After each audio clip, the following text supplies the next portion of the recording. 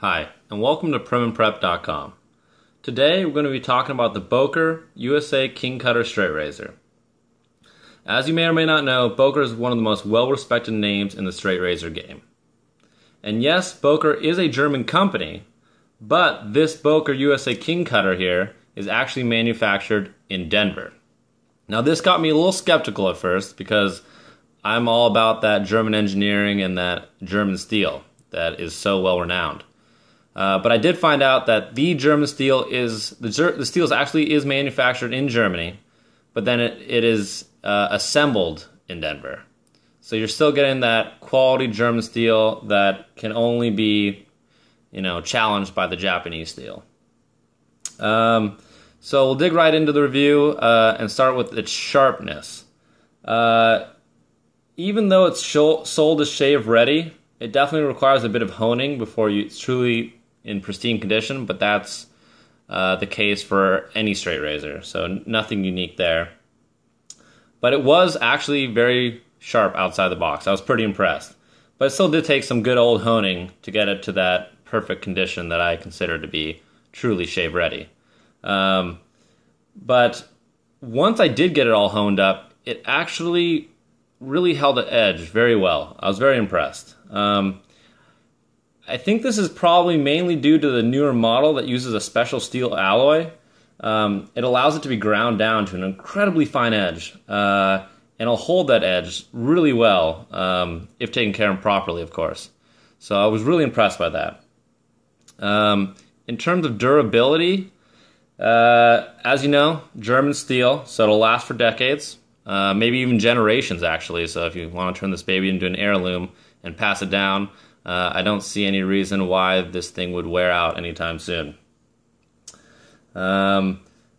Unfortunately, the only thing I'd be critical about is the scales.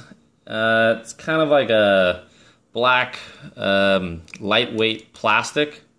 These lightweight plastics are actually pretty common in these top brands. I'm not really sure why. But I'll say good news is I haven't come across any reviews that mention any problems with the scales breaking or anything. So that's good. Unlike the plastic scales on some Doba models that I actually have seen or heard of them breaking. So that's good on this end. I chose the black model just because it was cheaper. But if you are interested, there is a white model.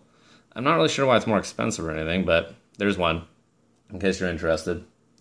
Now, I haven't had a chance to try it, but I've been told that the moisture-resistant synthetic handle found in the Boker Arboreto actually is a huge improvement over these lighter plastic scales. But that one costs like over $100 more than this one, the King Cutter. So you really got to be willing to invest that extra dollar to get that different kinds of scales. In terms of ease of use, well, it's really a quality, razor for a beginner. It's got the 5/8 inch wide blade, so it's definitely easier for newbies than the 6/8 inch blade. It also has the rounded blade, which really is good for beginners, reduces the chances of nicks and cuts, and also is a half hollow ground blade. And definitely lessens the chances of some kind of nicks or cuts relative to the full hollow ground blades. So really nice quality straight razor for beginner, but also, it definitely has, the capabilities and the quality to be good for an expert as well. The only thing that lowered the score slightly was the weight and balance of the razor. I found it to be a bit light and not as well balanced as others that I've used. I think it has to do kind of with those scales. I really like a little heavier of a handle. But besides that, pretty darn good. So I definitely rate it pretty highly on ease of use. I guess the only thing that a lot of people get critical of is the price. It costs over $100, but not too much. If you look on Amazon, at least at the time of this review, it was like $110. It's a lot cheaper on Amazon than it is on any other site, like almost like $50. It was kind of crazy. So if you are thinking about getting this one, I definitely recommend getting it from Amazon. A lot of people are kind of critical that it's over $100, but I think that's a great price for a straight razor.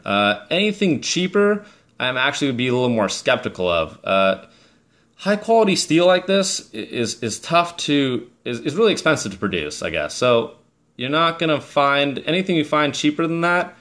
It's probably because they use subpar material, and you're just not gonna get that quality shave you're looking for.